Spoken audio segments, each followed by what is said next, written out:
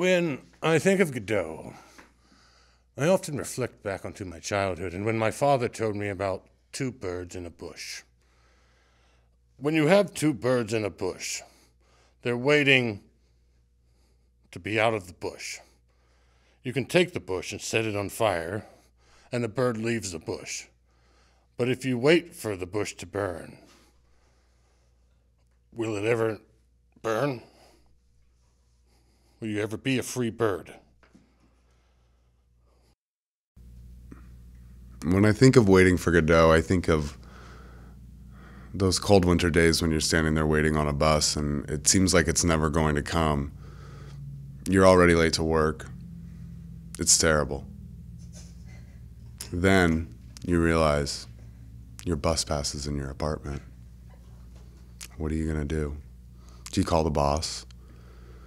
Tell him that you're going to be even more late? It's like purgatory. Am I ever going to make it to work? Ever? When I think of waiting for Godot, I think of waiting for my tax check. You know, who knows how long it's going to take? 10, 14, 48 days? I don't know. But I really need that check because I've already bought my $10 million yacht. When I think about waiting for Godot, I think about finding the right woman.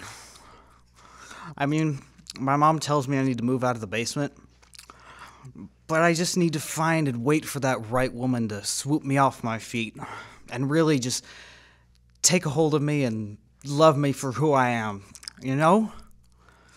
I guess I'll just be waiting.